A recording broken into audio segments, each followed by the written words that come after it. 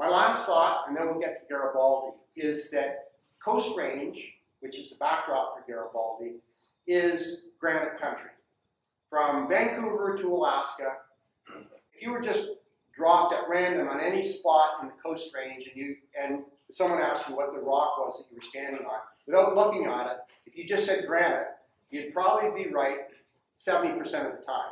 So it's granite country. As the Rockies are essentially limestone, sandstone, and shale country, one end to the other, the Coast Range is granite country.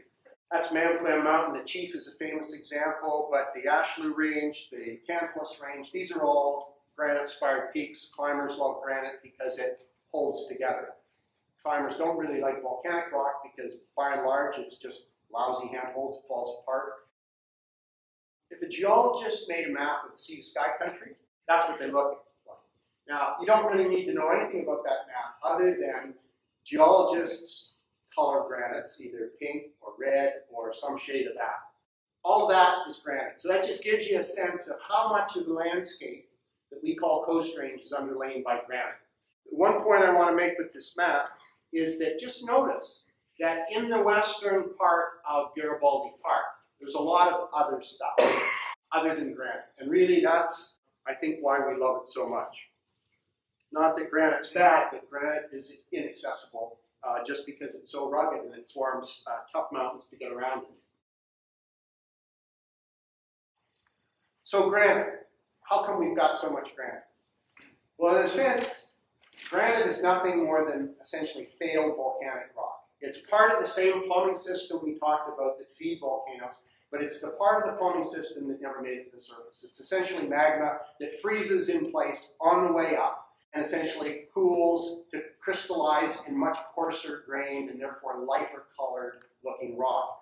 Chemically, a lot of granite is a dead ringer for volcanic rock. The difference really is not in composition, it's in grain size. And it's a funny thing, but fine-grained rocks tend to be darker in color. So anyways, another interesting thing is that call it the granite factory, related to the subduction zone, it's been going on for 180 million years. Ever since the Atlantic Ocean started to open 180 million years ago, North America has been moving westwards, we've had a subduction zone, and that subduction zone has been producing granites. And so there is essentially 180 million years of granite locked up underneath British Columbia. Most of what's on the surface is between 100 and 150 million years old. So the youngest granites are still down there, they haven't got to the surface. But that begs the question, how does any granite that starts 20 kilometers down ever get to the surface? And that relates to the simple story of uplift and erosion. Uplift and erosion. We have a mountain belt here.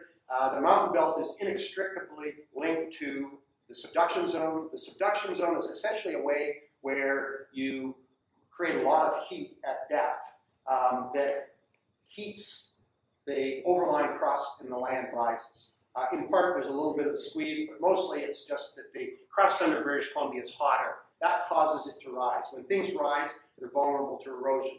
So glaciers and rivers sort of move the stuff off the top. The land keeps rising. You can see here in the last 10 million years, the coast mountains have, at their core, the highest peaks have come up over 3.5 kilometers. In the Waddington area, 4 kilometers. In the Garibaldi area, more like 2 kilometers. And they're rising, in the Garibaldi area, 2 millimeters a year. That's sort of the rate of the land rise. Erosion, of course, is working in the opposite fashion to wear that down. So the mountains rise, the landscape rises, if uplift exceeds the rate of erosion. And that's been the case in the coast mountains, at least for the last couple million years. So this is just the simple math, that even small rates of uplift, given large amounts of time, can bring rocks that were formed deep in the earth to the surface. And that's why today we have mostly granites at surface. Okay, so that's sort of a bit of a long preamble to Garibaldi.